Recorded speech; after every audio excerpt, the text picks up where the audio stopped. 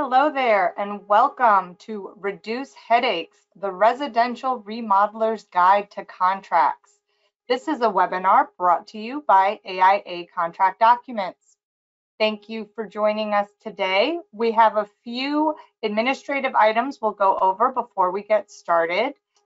This presentation is protected by U.S. and international copyright laws. Reproduction, distribution, display, and use are strictly prohibited.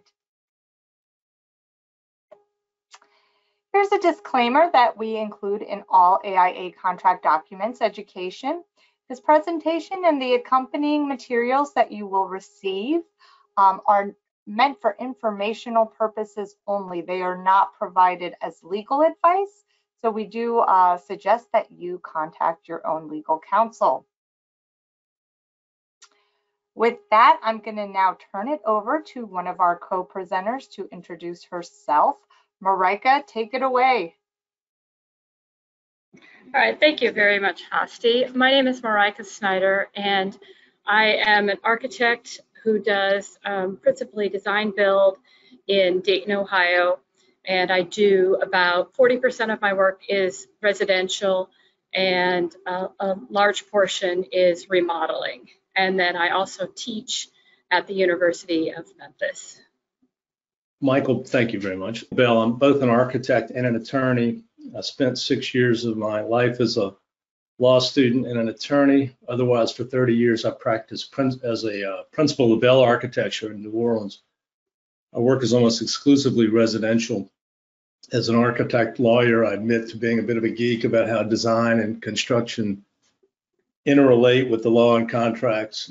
Last year, I wrapped up my 13-year tenure on AIA's Documents Committee, which I chaired for 2 years. And there I worked on all kinds of design and construction contracts. But contracts for residential projects was my primary focus. And I should add that I also was on this committee with Michael, and we worked on the whole suite of residential contracts together as part of a small subgroup. So AIA has published standard documents and forms for 135 years now. One of the great things about how we write these documents at AIA is that the stakeholders participate in the process. We have contractors, owners, and of course architects, not just attorneys, participate in writing these documents. And these documents have been, over the years, interpreted by the courts, and they've evolved to reflect the changing world of design and construction, including the greater litigiousness that we see in today's society. And at this point in time, we now have nearly 200 documents and forms. When we write these, primary objective is that we'd like the industry to treat them like a standard. We do allow them to be used, and then we get feedback on how they're used, and we periodically revise them. Our goal is to have them be fair and balanced between the various parties, but balance the competing interests of the parties and try to put risk where it's best managed. So we'll talk about some of the details and some of the parts of how we manage risk in residential projects. Next slide. So residential remodeling has some specific risks for owners. They care very deeply about their home, and it's very personal. And they often live on the site or really visit it quite frequently. And the other challenge in risk with residential remodeling is that clients are often not familiar with the process of construction, and it's like they're seeing the sausage being made, which is sometimes scary and sometimes really intimidating, because we know how that there's a lot of parts that make up the actual production in remodeling a house. And some clients think that perfection is the standard as opposed to the actual standard of care. And so sometimes they have unrealistic expectations of performance. There's also risks in residential remodeling that deal with complexity. it's always challenging integrating the new construction with the old construction and matching the new to the old. And this is different from working in new construction, residential or commercial. And then there's the challenges of unforeseen conditions. For example, I had one project where we had done soils testing throughout the site, but when we actually started filling the foundation, we found a big sinkhole underneath and had to go back and re-engineer it and pour in a massive amount of concrete to solve that problem. And then residential remodeling is also more complex because there's often a limited use of the site, and there can be damage to existing construction very easily. And all these things can result in delays and increased costs and disputes. So there's several ways you can deal with risk. You can't avoid all of it, but accepting appropriate risk for the compensation is really the goal. So one of the ways to mitigate the risk is to use insurance, and carrying insurance can help reduce the risk. And then another way is to transfer the risk to the appropriate party. Sometimes it's best to have the person or the entity who can control it best to be the one that takes that risk. So we contractually transfer the risk to the owner for providing an accurate survey, because the land is their land and they're the ones that can control it. Certainly the builder doesn't have control over the site. And so in that case of the problems, the geotechnical problems, the owner was the one that had to make a change order in order to deal with the fact that the site wasn't as it was expected. And another thing is that if the owner doesn't make timely decisions, that can impact the schedule and the cost. And so the owner should be the one to bear the risk for untimely decisions.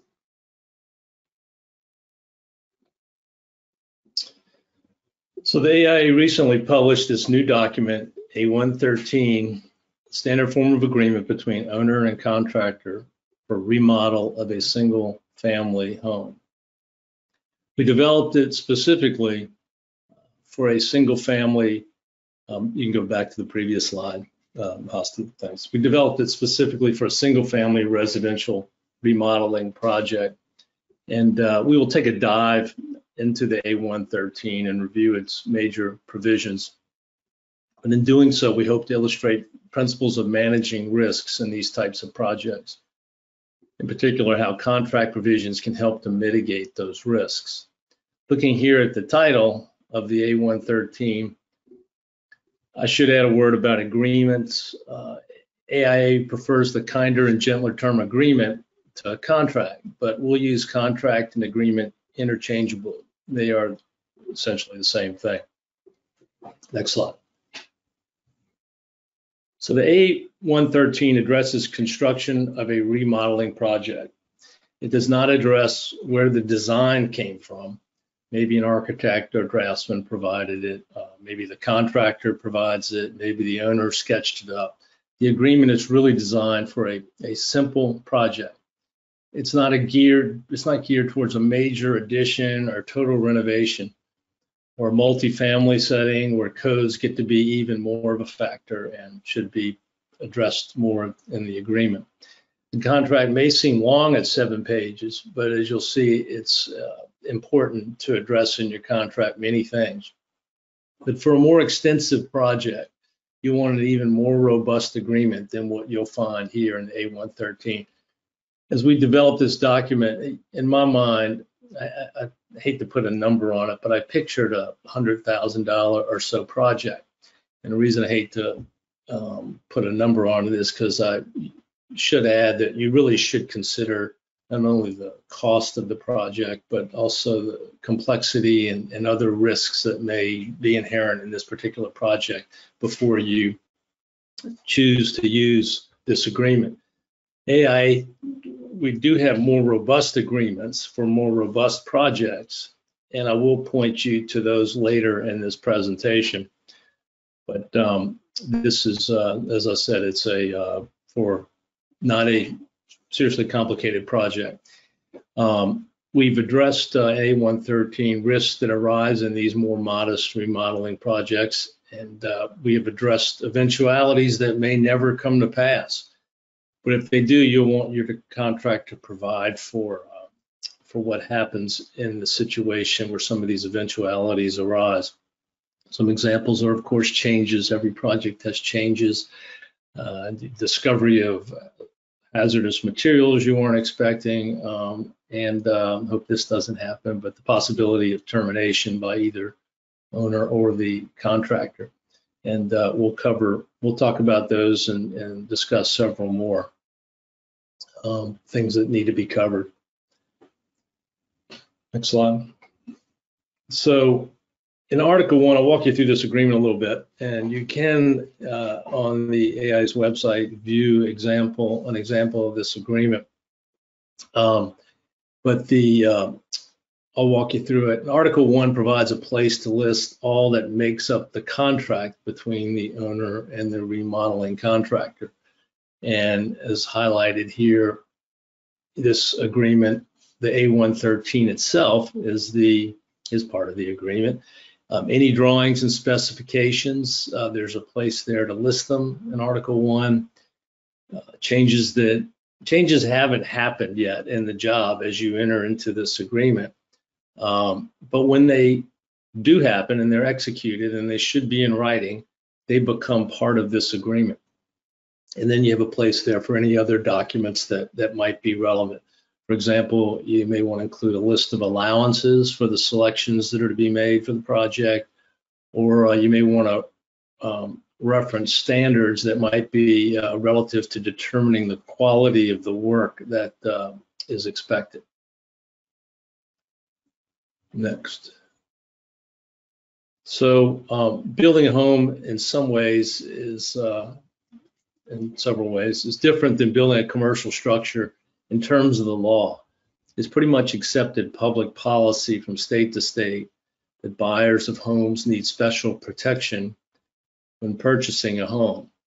And these kinds of laws vary widely from state to state. In Louisiana, where I live and practice, the New Home Warranty Act is what it's called, and it's the exclusive remedy for aggrieved homeowners who have been working with a contractor. And this law and most such laws require that the home builder notify the owner of this remedy and of the procedures that must be followed in the event of a dispute. But be careful. If you fail to notify the owner of these procedures, as we're providing for you to do here, if you fail to notify the owner of the procedures, you might waive your rights to the defense of claiming that the owner didn't follow proper procedures, which can be a valuable defense if it's available. Article 1 provides a place to fill in or reference this the relevant law, and so you really need to know what these consumer protection laws are in your jurisdiction wherever you're building.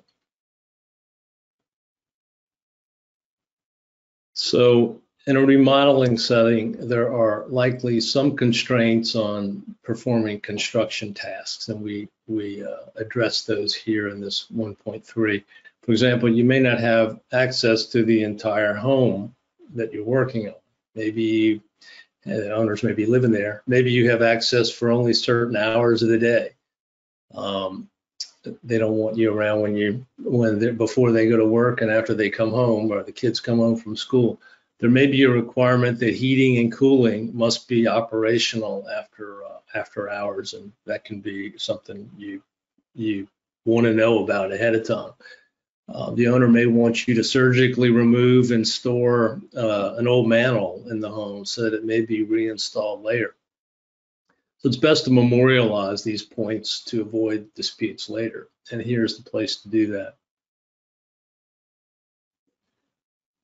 Next, so there's beyond the owner's requirements, there may be other requirements imposed by outside forces. There may be a homeowners association that may limit the hours that the contractor may work. There may be historic preservation requirements that don't allow certain things like, say, vinyl windows. You want to know about that. And you may reference these types of rules here in Article 1, and you may attach them to the agreement if they are lengthy. Next. So you should also, contractors owners should also have a discussion about consultants and which ones may be required. Is a surveyor required? Does someone need to be hired to draw a floor plan or more? Do you need an engineer to size a beam and sign off on that for the permitting office? So here we have a fill point where the contractors, consultants can be named. You also can provide here that the owner is hiring a particular consultant. Next.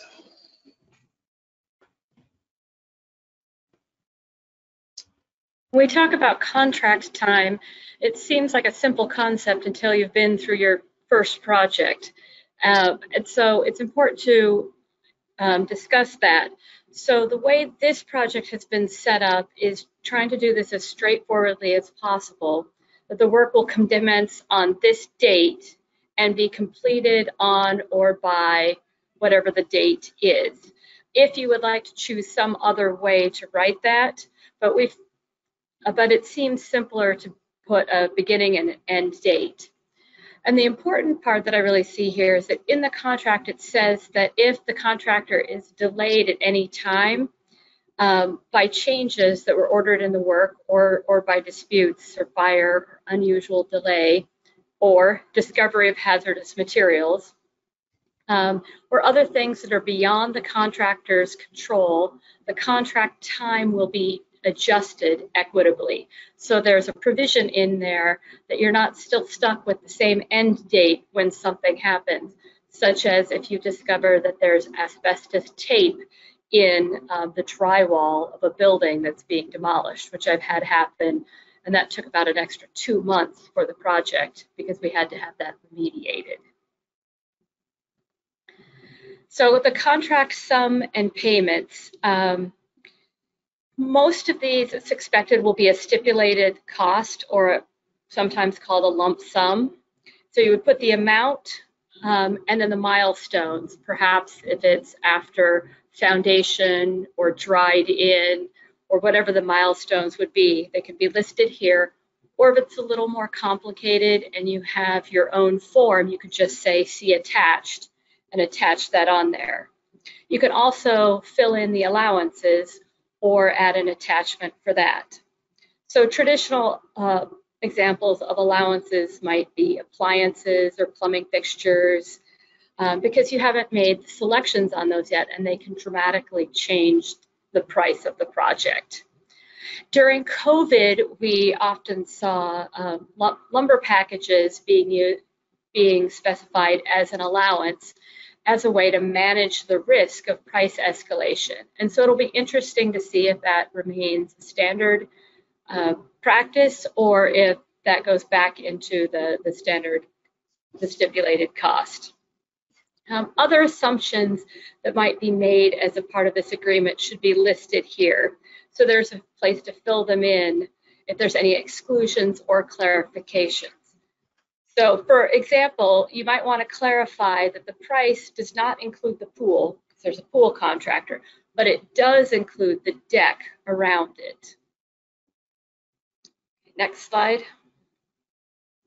So the contractor needs to have a certain amount of insurance, and there are fill points to list those amounts and the coverage for those. There's the general liability, automobile liability, workman's comp, employers, and builder's risk. And builder's risk covers the damage to the work that happens under construction. And there's also a fill point in case there's another specific type of insurance that's required for this individual projects. Please note that in some jurisdictions, the contractors are required to post their insurance coverages and their licensing information online with the governing agency so that the clients can actually look up and ensure that you do have insurance. Next slide. The owner also is required to carry insurance, and they need liability that will cover the replacement value of the owner's property that might be damaged or destroyed or not otherwise covered in the builder's risk insurance. And this is one of the things that's somewhat unique to remodeling work because it's often done in an existing structure which has contents as well. Next slide. The contractor has certain responsibilities, which are to, unsurprisingly, do the work as specified in the drawings.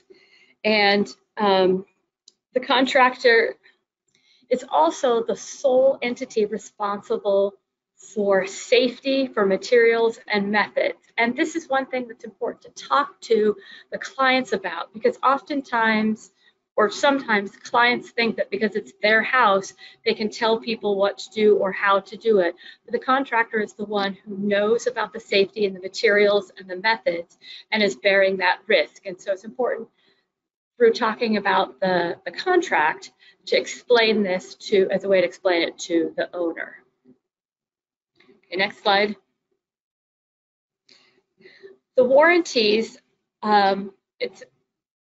it's important to comply with the statutory warranties and also to know what your state's consumer protection laws include. And Michael discussed this briefly previously.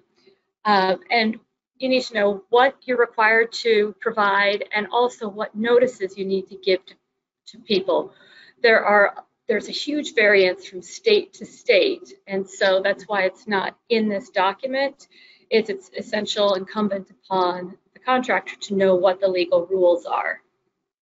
The contractor also warrants that the materials and equipment that are furnished under the contract will be new, unless otherwise specified in the contract documents. I do a lot of historic preservation work, and so in some cases we will actually specify that the brick is salvaged brick, or sometimes we'll get some old growth lumber that we'll use in order to get the right grain. And so in those cases, it's really important to specify that it's not new. But other than that, as you would expect, the equipment and the materials would be new. And the work is free from defects, and it conforms to the contract documents. Next slide. So the agreement provides that the contract will pay for the permit and associated fees.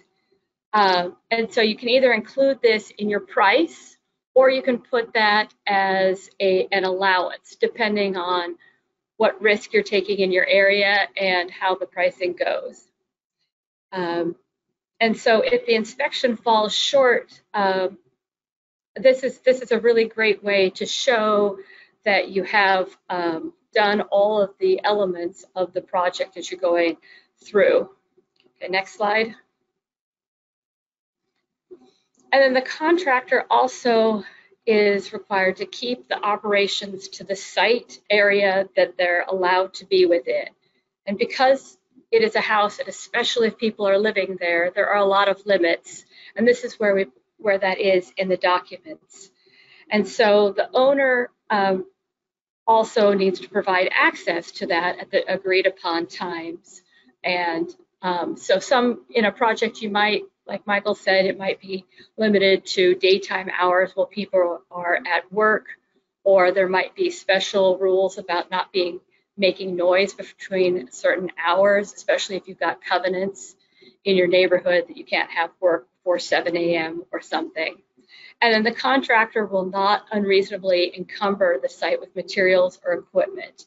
You still need to be able to use the space and to keep it habitable for the neighborhood. Next slide. So continuing on with Article 5, which covers contractor responsibilities, 5.11 provides that the contractor is responsible for making the construction all fit together, including where new meets old. Of course, matching new construction to existing is often part of a remodeling project. Not always, but as it says, where applicable. You may need to match an existing drywall finish. You may need to feather in new wood flooring to existing wood flooring. Whatever it is, the contractor is responsible for matching the quality, performance, capacity, and finish of existing adjacent structures or finishes.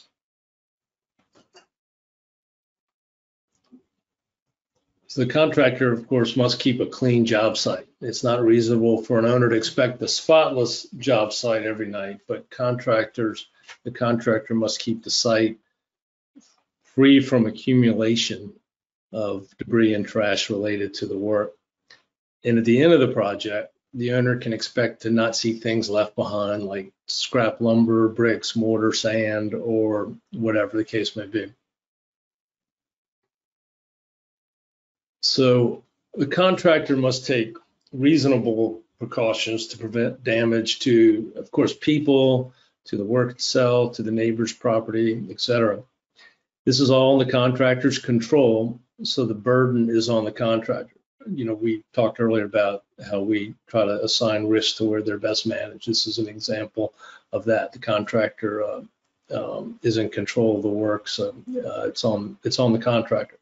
You know all the ways that people can get hurt on job sites. Don't leave laying around boards with nails sticking out of them, and you should, of course, put temporary railings around stairwells and things like this. The contractor also knows best as to requirements relative to hazardous materials. Accordingly, the contractor is responsible for compliance, but the owner is responsible for paying for that compliance. That's where the risk is best put for the cost of it is on the owner, not the contractor who innocently stumbled into hazardous materials. Next slide. So of course, every project always has changes, and Article 6 covers changes in the work. And when the owner, in 6.1, it says that when the owner agrees on changes in the work in writing, they become part of the contract documents. We mentioned that earlier, talking about Article 1. But if the cost of the change is an issue between the parties and they just can't agree on it, they can agree to keep moving forward so the project doesn't just stop, with the cost calculated as actual cost plus overhead and profit. That's not a perfect solution, but it's because they can always disagree on what actual costs later, but it's certainly it's preferable to stopping the project. And then in 6.2, when surprises are encountered, ones that couldn't be anticipated, the owner bears this risk, and that the contract sum and time are to be adjusted to account for that surprise. Like I said, with relative to hazardous materials, that's an example of that. Next. So the owner's rejection of work is a very difficult topic in this type of project. Undoubtedly, all of you have, contractors have experienced the client with unreasonable expectations. There seem to be a lot of them out there. This agreement says that the owners may reject work that doesn't conform to the contract document. But many owners may not really know what that means. So when we drafted this document, this A113, we did have a lot of discussions about how to try to place some limits around the owner's right to reject work. Educating the owner about what is reasonable is part of the role of an architect when an architect is on a project. Here it's likely just the owner and contractor, and that can lead to harder to resolve disputes. So we added into the A113 the opportunity to cite a reference. I mentioned that in Article 1, a reference to a standard to try to provide some guidance for the contractor to point to in these situations. Some of the examples of guidelines you may reference in the contract, and you probably are familiar with these, are the NAHB's Residential Construction Performance Guidelines. That document covers the performance guidelines for most of the various trades. Much of it is what we call tolerances, but other examples include the like the 6-foot rule. If you're standing 6 feet away from it and you can't see it, it shouldn't be considered a non-acceptable blemish in the work or a defect in the work. So you can also get more specific and reference publications like the National Wood Flooring Association standards, the Tile Council of North America standards. There are many others. This may seem unnecessary until you get to know your owner better. sadly, there are people out there who just cannot be made to be happy, and you can't always see them coming. So it's a good thing to cover in your contract. Next. So the owner also has a number of responsibilities in this contract. And the first is to provide information about the site and the covenant or conditions or restrictions. The owner needs to give this to the contractor so that you can know what you're agreeing to, and also your performance standards, such as like a homeowners association requirements. The owner is responsible for giving surveys and obtaining easements or variances as they're required. And so it's important to go through this as you're going through the contract, to talk with the owner about their responsibilities so that they can provide that for you, and so that you'll be protected in case something unforeseen happens or something happens that should have been the owner's responsibility. And so because this is a document specifically for residential remodeling, we also wanted to make sure to say things like the homeowners requirements or the homeowners association or covenants. And then also the owner has a responsibility to do this expeditiously, otherwise it will slow down the whole project. If we go to the next slide, we can talk about completion. So we use the word completion here if you work in commercial, or in some areas it's called substantial completion, which is defined as when the work is sufficiently complete for the owner to use. And so because there's different, that is a way that we found that the owner can understand what completion means. It doesn't mean absolutely done. When it's sufficiently complete that the owner could use it, the contractor submits a list of items to be completed, or a punch list. And then the owner makes an inspection of those items, and then the contractor completes them. And when the final payment is due, the owner inspects the work. And so this way, it helps give language that works more simply with people who may be less familiar with the construction process, but also help the clients understand that you'll be substantially complete, or well enough that they can move furniture in, but you may have a few little items like putting the plate on the electrical outlet that can be done after that. Next slide. Now, no one really likes to talk about termination or when things go bad, and hopefully that doesn't ever happen on a project. But if you work through this in the contract, then there's an understanding of how you can terminate the contract in a way that's the most fair, and both parties receive whatever they're due.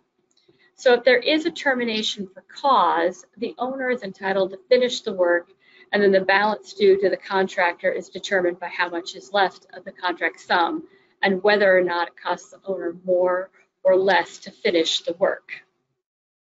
Next slide. Now the owner can terminate for substantial breach of contract, or a substantial breach of contract, such as the contractor repeatedly refuses or fails to supply enough properly skilled workers or proper materials, or if the contractor fails to make payments to the subcontractors for materials or labor in accordance with the respective agreements between the contractor and the subcontractor, or if the contractor repeatedly disregards laws, ordinances, or rules, regulations, orders, or other things, or if the contractor is guilty of another substantial breach of a provision of the contract. So if there's termination for cause, the owner is entitled, as I just said, to have the work finished, and then find out how much the original contractor has completed and whether or not there's more or less work to be done. But hopefully this does not happen on anyone's project, and the act of working through the contract in the beginning helps set up the correct understanding. So this A113 remodeler project contract for a not so huge remodeling project is part of a suite of documents that AIA has created for residential projects. And here you have on your screen 4 other documents that may be relevant to you. The first 2 have to do with a custom residential project when an architect is to be retained. Typically, we're talking about a more involved project than one for which the A113 is appropriate. The A110, as you can see, is between the owner and contractor, and it assumes an architect is involved. And a B110 is the document between the owner and the architect. These are the 2 documents that I primarily use in our projects because being an architect, I'm involved with projects involving architects. The last 2 contracts, A111 and A112, A111 is between the owner and the home builder or contractor when the design comes from a third party. The A112 is between the owner and home builder when part of what the home builder does, home builder or contractor, is to provide the design. Both of these may be used for not just new construction, but for major renovations and additions. They are longer and with a good bit more content than the A113 has, and that's appropriate for projects with more scope, complexity, and risk, as we talked about. Those are the factors to look at when you decide on your contract. But I'd suggest that you compare the A113 that we've been talking about to the good bit longer A111 and see what's been left out of the A113 because it's for a simpler project. When choosing a contract, one of the big questions to ask is whether you'd like to spell out something through the use of a contractual provision rather than having to argue later about what's fair. Using good contracts that are as thorough as they need to be for a given project can have a really big impact on your profitability if something is not spelled out and you run into a problem and the owner takes a position against you and you could have provided for it in the contract can cost a lot of money. So next. So AIA offers many contracts beyond the ones we've mentioned. AIA also offers project management forms that you've likely seen, including payment applications, the G702 and 703, schedule of values, change orders, certificates of substantial completion, etc. There are good ways online to get these forms and contracts. You can obtain a single document where you can edit only the project data and fill in the blanks, so to speak. You can also obtain a single document where you can edit the standard provisions as you see fit. Or if you use a large amount of these documents, you can get an annual subscription where you can obtain and edit whatever you want. So I mentioned comparing the A113 to the more robust A111 and A112 so that you may decide what's appropriate for your project. The AIA Contract Documents website, you can see samples of these so that you may do that. Next slide. Okay, great. Thank you so much, Marika and Michael, for taking the time to present on these documents for us today. We do have a number of questions that have come into the chat. Before we get to the questions, I did just want to quickly talk about some of the resources we have available at AIA Contract Documents. Again, a reminder that you will receive the recording of today's webinar as well as the PowerPoint. In this PowerPoint, you see there are hyperlinks. We encourage you to visit our Learn page, which has a plethora of resources, articles, videos, guides, newsletters, and so forth for you on risk management issues as well as our contract documents. We also have help pages that can help you if you have any questions either related to our content or the ACD5 online service platform. We encourage you to follow us on social media. We have a YouTube channel as well as LinkedIn and Facebook accounts. We do share content, newly published content pretty much on a daily or weekly basis. So if you don't follow us on LinkedIn and Facebook, please do. Subscribe to our free monthly newsletter, Construction Risk Brief. This is where we'll provide you a summary of some of our recently published risk management topics, as well as upcoming webinars or on-demand webinars. Any questions that we can't get to today, please feel free to email docinfo@aiacontracts.com. And any questions related to the online service, whether that's purchasing or any technical support issues, you can email support@aiacontracts.com. So with that, I'm going to go ahead and start opening it up for questions. We do have a number that have entered the chat, so let's get started. So we have one attendee who would like to hear more about insurance policy limits that the builder needs to carry. Basically, how to fill out, I guess, section 4.11, 4.12, 4.14. That would be beyond our purview or our ability to recommend, but I think that your insurance agent is probably the resource for that. It's not that we don't want to help you with that. It's just that I don't really have the knowledge as to what kind of limits you should carry. But I think your insurance agent would be your resource for that, and they may be able to point you to the company itself and resources that they may have. Well, and I'm not exactly sure what the question is asking, but it's not. There aren't sort of industry standard needs for what you have to have. You need to, it's about dealing with the risk. And so you want to have the appropriate insurance for the project or the projects or the total of the projects you do. And again, that would be your insurance agent who can help you out to find that. And so it's a matter of risk and how you mitigate the risk.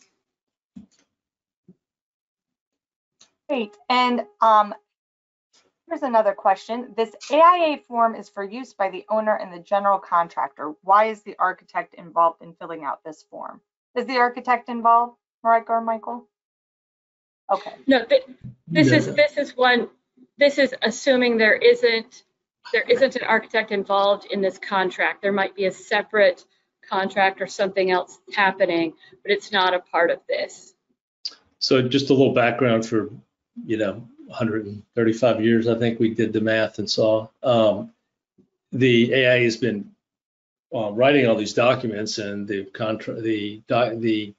projects have had an architect involved, the ones that we're writing documents for. But we recognize that there's a lot of residential construction and remodeling that is done in this country that does not involve an architect, and we have been very good at what we've written, and we wanted to give the industry the benefit of well-written contracts that yes, architects are involved in writing them, but these projects really don't assume that an architect is involved. So we really aren't. In an A113, chances are there's no architect involved in writing that or filling in that contract. Do you recommend including liquidated damages in the contract? I personally am not a fan of them. Owners tend to want to put them in there. I think that it's just a recipe for conflict. Sometimes the owners think, well, the fair thing to do is to also put an incentive in there, which would balance that out. But you still are faced with the tedious accounting of not only money, but time and money, really. And I just find it's a very hard thing to administer, especially with an unsophisticated client, like most of your residential remodel clients are going to be. So I would think that I'd say the short answer is we don't recommend liquidated damages. In my experience, it sets up an adversarial relationship, and then you should also talk with your lawyer about whether or not they're enforceable, because there's been some case law on this and whether or not there actually is a liquidated damage. But definitely, yes, ask your lawyer about that if you want that to be a So in part this of your suite of contract. So in this suite of documents that I sort of just went through the various documents, we very consciously did not provide for a liquidated damages provision, although in the much more complicated AIA documents relative to big commercial projects, there is the opportunity to insert a liquidated damages amount, but they're not in these documents. Do you have a recommended contract type for a contractor taking over a renovation that a previous contractor had started and then had been fired from? Risks associated with deficiencies created by others.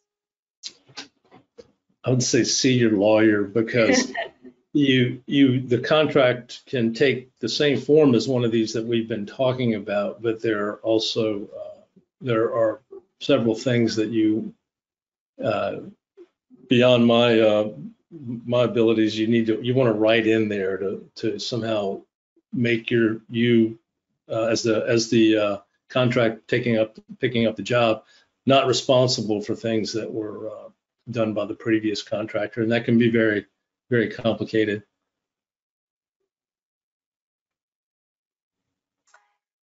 If no LDs, how does the homeowner have leverage to get the remodeler to complete the work? Contingency payment, retainage. This is an area of construction that is fraught with bad actors. Well, when I talk to owners, I mean, certainly don't pay for work that hasn't been done. Yeah, that's I don't disagree with this statement, and it is a challenge, and that's the argument for liquidated damages provisions. We find that the argument goes both ways. Most of the projects that we do, yes, the owner is living with the project taking longer than the time period which the contract provided for it to take, and there's not much if you got into a dispute, there is arguably a breach of sorts there if the contractors took 2 years for something that was supposed to take 16 months.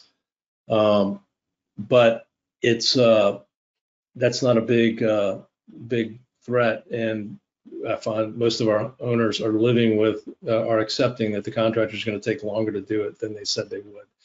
And as Marika said, approving payment request is part of the stick that you have, but it's a tough issue. Is there an equivalent of an owner architect agreement of the A113? Is there an equivalent? Yes. But is there an AIA contract similar to A113 that is for the owner architect agreement? No, there's not. Generally, if an architect is involved in a small project, there are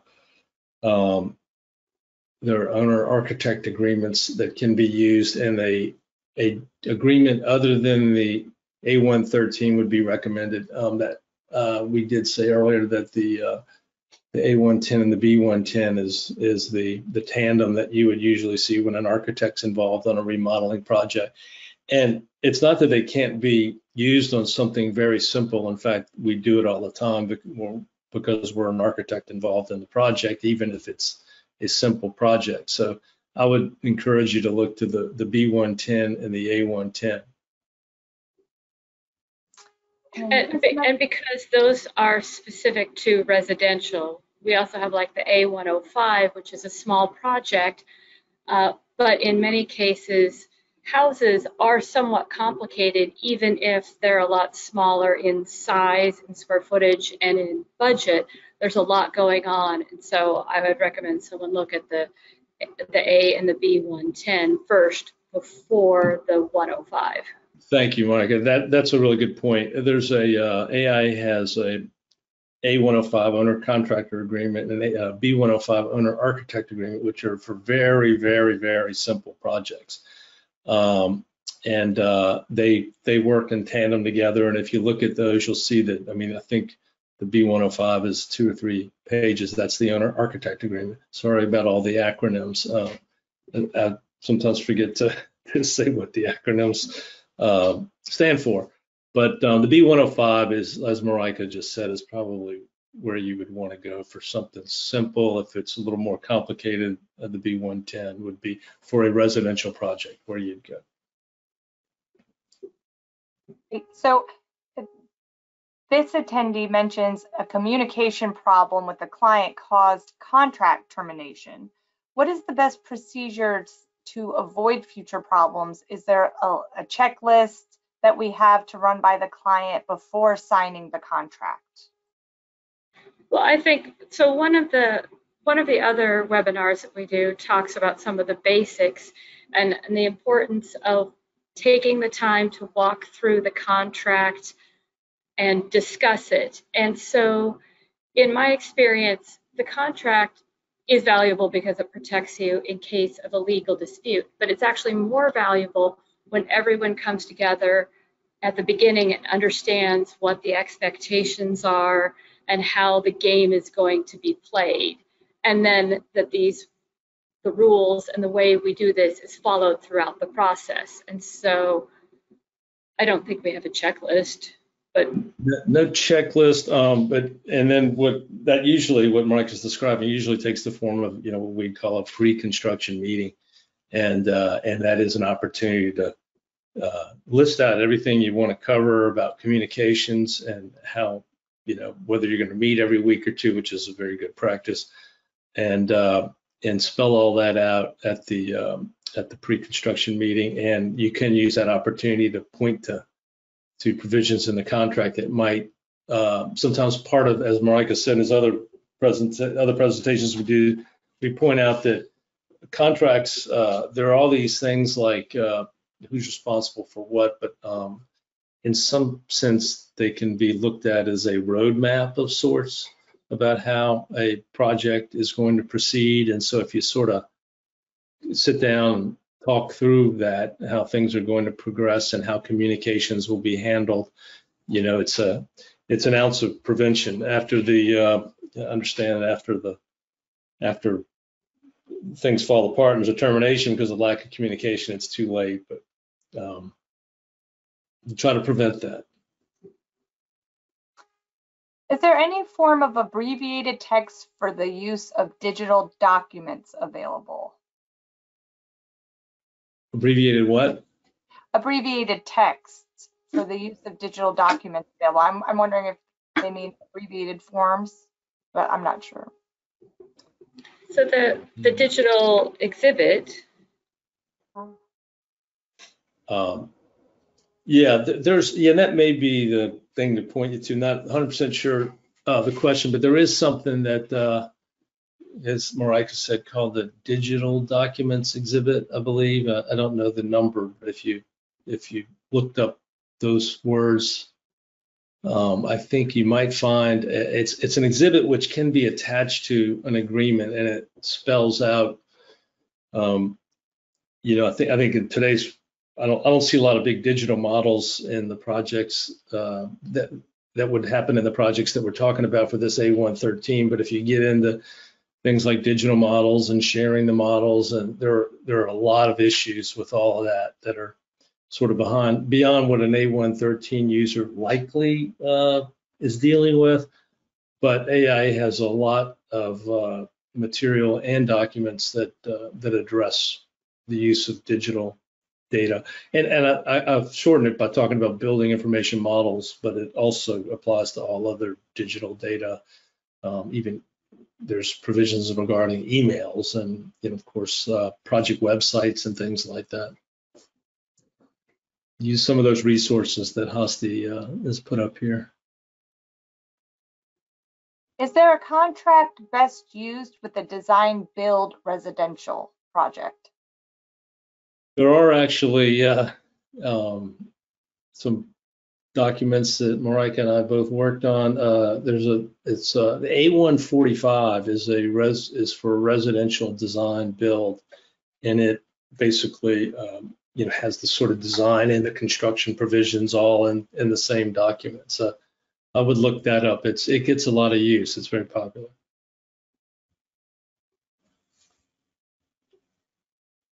I hope I captured this question as well. Can Michael repeat the Nation Residential Construction Standards Organization? Oh, the NAHB and the Wood Flooring Council. So I totally jumped in. It was especially expressed to Michael. The Tile Council, there's a Wood Council that also has one, but the National Wood Flooring Association, Tile Council of North America. There are plenty of others, but the NAHB, National Association of Home Builders, I think that's still the acronym. I know it changed at some point, but there's something called the Residential Construction Performance Guidelines. It's I have a copy on my shelf. It's a handy document to have around. And you can cite it in your agreement. Are there any provisions in this contract for legal costs, attorney's fees in the event the owner and contractor go to court? I can't. I don't think so. I think as I've said before, you can use a longer contract than you need for anything. The philosophy behind this is that if it's a little small remodeling project, you just nobody really wants to throw 20 pages of contract in front of the owner. Although sometimes I, advise that that's the best way to go. But this is a short agreement. Some of the things that were taken out of it so that it sort of seemed in balance with the type of project that we recommend it be used for were the dispute resolution provisions. And so it's sort of, in the absence of that, you can go to court or you could both agree to arbitrate, but there's nothing in there that says you must arbitrate. And I think that the provisions for attorney's fees would have are part of those dispute resolution provisions that did not make it into this shorter agreement. Does that sound right, Marika? Yes. I think you might have just answered this next question, but I'll ask nonetheless. Do you suggest any type of dispute resolution be identified in the documents? If you have a preference, I would. That's a long discussion. You'll get attorneys and architects who've been through disputes, all with various different opinions about which one to choose. And of course, you can always agree to mediate before you ever get to arbitration or litigation. But it's kind of like liquidated damages. There's a lot of different opinions about that. I'd have a tough time without knowing the project saying that you should always go for arbitration or always for litigation. This will be the last question for today. In your experience, are residential owners likely to negotiate these types of contracts? Depends. What's that, Marika? I said it depends.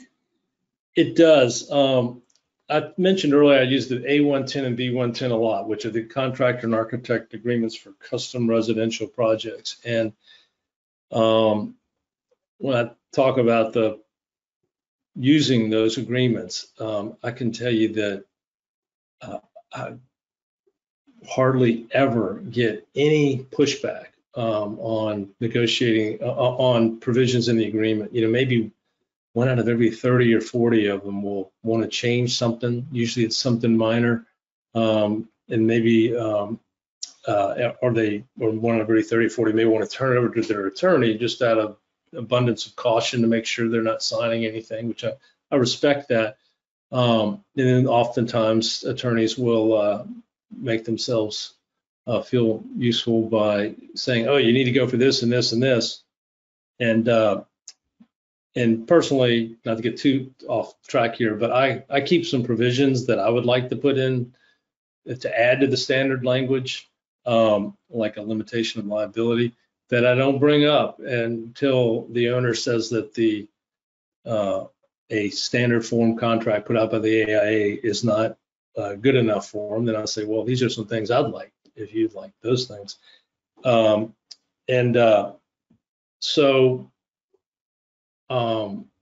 I'm sorry, I was just distracted. There were 3 deer running across my lawn. So anyway, I would, but the bottom line is that I honestly, if it's a standard agreement that's put out by an organization, by AIA, I find that people see that its intended use is for a project like theirs, and I don't find them looking to negotiate very often. Okay, great. Well, just a reminder that we will send you the recording and the PowerPoint from today's session by COB tomorrow. If you have any additional questions that we couldn't get to today, please contact docinfo@aiacontracts.com and they will be happy to assist you. Also, please don't forget to check out our Learn page. If you go to our website and click resources on the upper right-hand side, you will find a plethora of articles, on-demand videos, webinars, and more resources for you available on this topic and many more. Please also don't forget to follow us on LinkedIn, Facebook, also our YouTube channel. So with that, I'd like to thank our presenters for an excellent presentation today, and thank you to the audience for great questions. We hope you enjoyed this webinar, and we look forward to you attending our next one. Thank you for attending. Thank you.